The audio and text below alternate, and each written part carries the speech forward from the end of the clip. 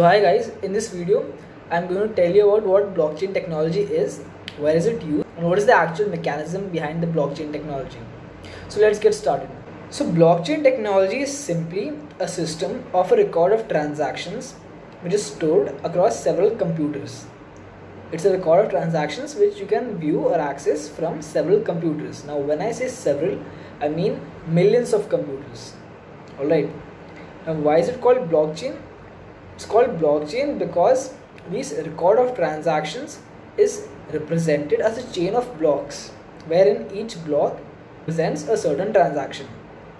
Alright, so whenever you want to make a transaction, you create a block and add it onto a blockchain. The blockchain is simply a record of transactions made by anyone in the world, right? So this creates transparency because once you create a block on the blockchain, meaning you have made a transaction, you can view all the other blocks as well, meaning you can view all the other transactions as well. So anyone can view anyone's transaction that's going on anywhere, right? This is a very transparent system. Now let me break this down further for you. Say there's a person X who wants to send some money to person Y. Alright, so normally if there was no blockchain, you would use a net banking or you would send him a check. Basically you would use a third party, right? The third party being the credit card company here. So if there's a third party involved, you will be charged a transaction fee or a convenience charge basically. The benefit of using blockchain technology is that there is no third party, therefore there is no transaction fee or convenience charge involved over here, right? So let me tell you how you would make this transaction using blockchain. So first of all, you will send him some digital money. You will send him digital money, which is cryptocurrency, right? So say instead of money, person X is sending 50 bitcoins to person Y. So you'll have to create a block. Block is basically the transaction. It contains three parameters.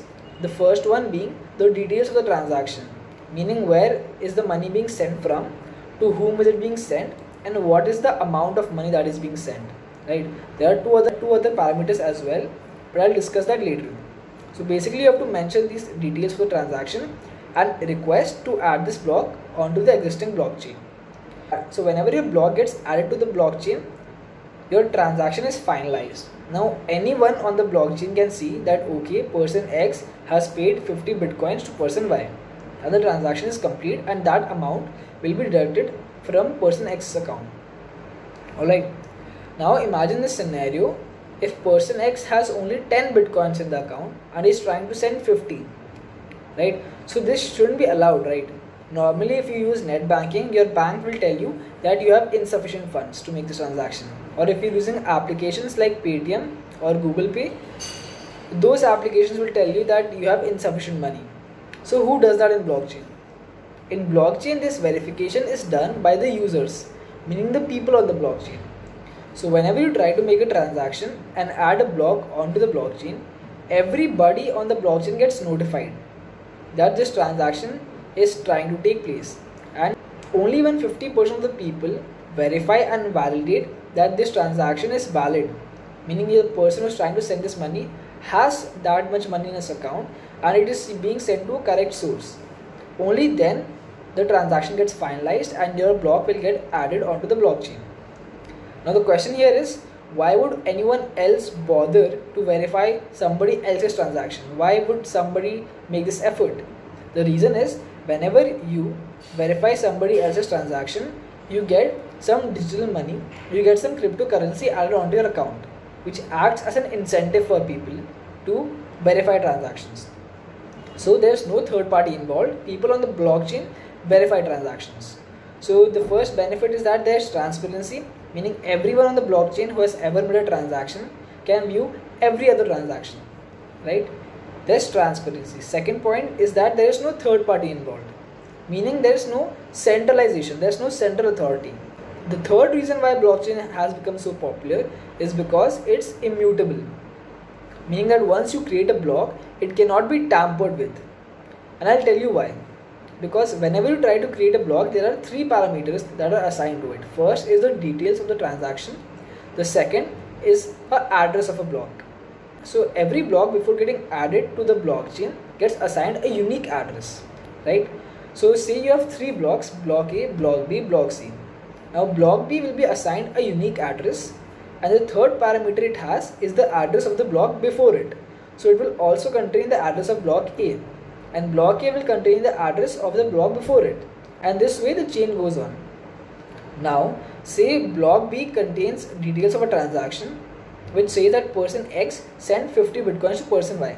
So if I try to modify this and change it from 50 to 2000 bitcoins, say, it's not possible, because whenever I change the data inside a block, the address will also get changed. So once the address of block B gets changed, the block next to it is no longer pointing to the same block, and in this way the entire blockchain gets invalid, and you get to know that there has been tampering, right? So it's completely immutable and much more secure, right? Now blockchain has the potential to replace almost all transactions going on in the world. Now for example, say you want to book tickets for a concert. Alright, so now use a third-party application to book this app, and you'll use say net banking for that. So you'll always have a transaction fee that you'll have to pay extra for whatever you pay, right? The benefit of using blockchain, you can directly send the bitcoins to the person organizing the concert, and once people on the blockchain verify that you have sufficient money in your account, that money will be transferred, and there will be no deduction of any sort of transaction fee. And this is not only for money. You can basically send any digital thing using a blockchain technology. You can send them contract papers or property papers. Any information can be transferred using blockchain, right? So that is what the blockchain technology is. Hope this video made it clear about how it works and where is it used. If you did understand it, do like, share and subscribe. And yeah, thank you for watching.